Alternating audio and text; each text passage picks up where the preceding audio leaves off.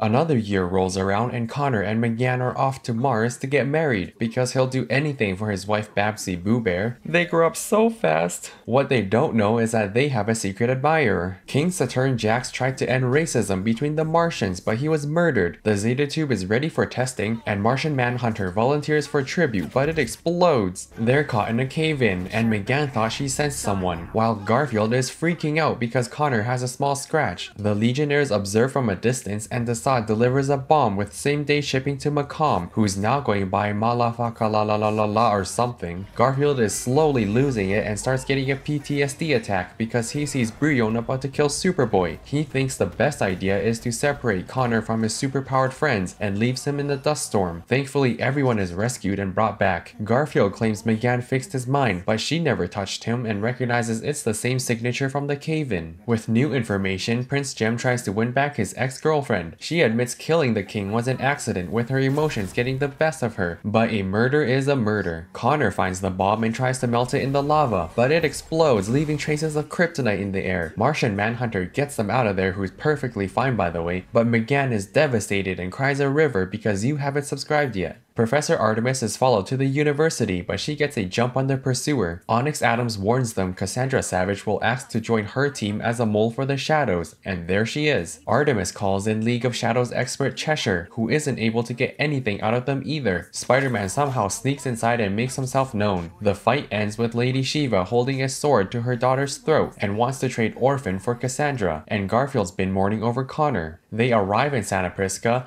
but Black Onyx catches Cassandra climbing with only one arm and puts a sword to Cassandra, but her arm is slowly pushed away as she rips off her glamour charm. Cheshire comes in and gasses everyone to save her sister, but it only lasts a few seconds and now they're surrounded. Shiva recalls how Orphan was sent to assassinate Joker, but Batgirl got in the way and she had a change of heart. Barbara destroyed the nanobots which Cassandra used to hack their computers. Orphan frees herself and takes out the lights, but obviously you can't beat the League of Shadows in the dark, so Shade bails them out. Cheshire sees her daughter with a Cheshire mask and runs to Infinity Island to finish things, but they have a great therapy program, so Cheshire and Black Onyx stay behind to settle down. Clarion is a Chaos Lord who wiped out Vandal Savage's village of metahumans, but he couldn't kill Savage because he just kept coming back to life. In the present day, there's a new Lord of Chaos, Child. That village eventually became Atlantis, led by his immortal grandson Arion, who met his demise to a falling statue. His crown was a gift from the Lords of Order and used its magic to create the Atlanteans. Vandal tried to drown the Atlanteans, but they just swam into the oceans, and in the present day, Child is too overpowered and beats up everybody. During the Babylonian Empire, his son Nabu was killed. The Lords of Order really liked this Nabu guy and used his soul to create the Helmet of Fate. Zatanna seeks out Dr. Fate's help, and her students prove themselves worthy with a little help from yours truly. Before anyone can answer the door, Child kills Tikal, severing his anchor to the mortal plane. Then she blows up the tower. Mary starts leeching everybody's energy, but she misses. They chase her all the way to the North Pole where they lose another fight. Clarion becomes the magic school bus and finds our heroes, and Garfield quits his acting career. Phantom Stranger brings Vandal before the Lords of Chaos and Order, who convinces them to cut off Child's power. After finding a new cat for Clarion, all the magicians have another go at Child, but she claps back even harder. Mary proceeds to drain everyone's power, and they destroy Child's anchor. Zatanna proposes they take turns being Dr. Fate, except for Mary because she's too greedy, and senses Connor may still be alive. Mary is in tears and ushers the magic word, while Perdita breaks up with Garfield. Ocean Master interrupts a meeting between Calder and his fellow Atlanteans. Even with everyone fighting against him, there's still no match for his plot armor, until a stranger shows up and single-handedly takes him out and disappears, and Connor wakes up in a strange dimension next to a girl. A pillar of fire sprouts from the ocean floor, and the stranger shows up to help contain it, who reveals himself to be the immortal Arion. The Legionnaires are getting desperate and ask Superman for help. They come from the future and fail to save Superboy, but Superman can still be of use, and they leave to find Kid Flash. In the other dimension, the trail leads him to a monster, and after calming down it goes right through him. After talking to Ocean Master, Orin's like, whoa, that head of yours is all kinds of messed up, so he runs a DNA test and finds out he's a clone. The real Ocean Master died last season. McGann and her friends fail to slap any sense into him, so they send him to the final boss, Black Canary. Meanwhile, Connor sees McGann and kills Superman, then falls unconscious. McGann reads his mind and finds out they transferred the real Orm into Arion's cloned body. Orm is voted in as the High King king and turns into dust as soon as he puts on Arian's crown. Orin then crowns Mera the High King because she doesn't turn into dust. Calder takes a leave. Lagan and Orin both rejoin the Justice League as Aquaman because there's like 10 Green Lanterns, and fake Orm is let go. Orion is alerted of a bug that stole a Ruction cell and tracks it down. While they're busy, someone sticks something onto it and leaves. The kids then take the cell and start blowing things up, which makes Orion go absolutely insane, but he manages to calm down and Metron takes the cell. Macaroni is now working with Darkseid and he's told to follow Lord Zod's orders, and Connor suddenly finds himself before the great General Zod, who tells him they're in the Phantom Zone. Basically, General Zod wants to take over the galaxy, and the Legion of Superheroes go, "You can't do that," and sends him into the Phantom Zone. And because the Legion will be inspired by Superboy, Lord Zod went back in time to destroy him. The Legion chased him through the time stream, but they failed to save Superboy. Now that they're stuck here, they need the help of an expert time traveler. The Green Lanterns answer a distress call and finds Razor, a former Red Lantern. He wants his red ring back from Metron, and in the ensuing chaos, he somehow ends up wearing both rings and punches Metron into his own boom tube. Lord Zod and his team are waiting on the other side and ambushes Metron, but he tricks them and escapes. Mantis powers through the pain to save his team and locates the projector. Zod introduces Superboy to his people, and after losing himself to the Phantom Zone, he joins the House of Zod. Black Canary tells Garfield he's powerless and he finally breaks down. They split up and Orion's team finds them. During the fight, the projector is activated. Connor's like, "Great leader, don't leave me." And Saturn Girl gets through to Phantom Girl right before Bioship destroys the projector. Lord Zod kills Tomar Ree and escapes on Bioship. And somewhere in all this, Forager falls in love with Forager, but Forager becomes a Green Lantern. Zatanna shows up asking for some superb detective skills. They believe Kid Flash's new friends kidnapped him, but Superman shuts down that theory. After seeing Rocket's memories, they conclude Connor is trapped in the Phantom Zone. Superboy tells General Zod literally everything he knows, and Phantom Girl finally wakes up. Brion and his Infinitors defend metahumans, while Fury becomes increasingly suspicious of the Ambassador. Violet decides on they-them pronouns and finally visits Brion, but the Ambassador gets in the way. The team enters the magic school bus, and Zatanna opens a portal to the Phantom Zone. Zod's control over Superboy is too strong, forcing Phantom Girl to leave without him. Phantom Girl tells them Connor is still alive. McGann's ready to go, but Phantom Girl goes, "I don't know where he is." Fortunately, there's a boy stuck inside a box with a GPS to the Phantom Zone, and Orion shows up with a mother box to get them there. Marshmallow tricks Phantom Girl into revealing their plan and takes them out. The team locates Connor almost immediately, but he already pledged his loyalty to Zod, and they step through the portal where Lord Zod welcomes his parents. Lord Zod takes them to Superman's fortress to power up for the season finale. Nightwing goes through the boom tube and destroys the two pods, but pulls an injustice. They emerge from the explosion, and the Eye of Ekron chooses a new Emerald Empress. Everyone evacuates the collapsing boom tube, but Rocket fails to make it out. The other team lost Mother Box, so they've been flying through space this whole time and gets blasted upon arrival. And General Zod prepares to have Connor kill Superman on live TV. Turns out nobody died because they're pretty good at faking their own deaths by now. Connor can't bring himself to kill Superman, and McGann restores his memories. Zatanna heals Superman and they punch all the bad guys into the boom tube. Of course, the Flashes and everyone else shows up after the fight. Vandal Savage intercepts the Kryptonians thanks to Clarion. A pregnant Ursa is transported to Daxam, and Mozart to Durla. Rocket ended up in Metron's vault, and Lord Zod escapes using the Time Sphere, but it dumps him on Mars right as the bomb explodes. Brainiac 5 rescues the Legionnaires as they finally get married, and Darkseid gets 2 new goons for the next season, Black Mary and Kara Zor-El. If you're still watching this, I think you like this video, so check out my channel for more. Bye!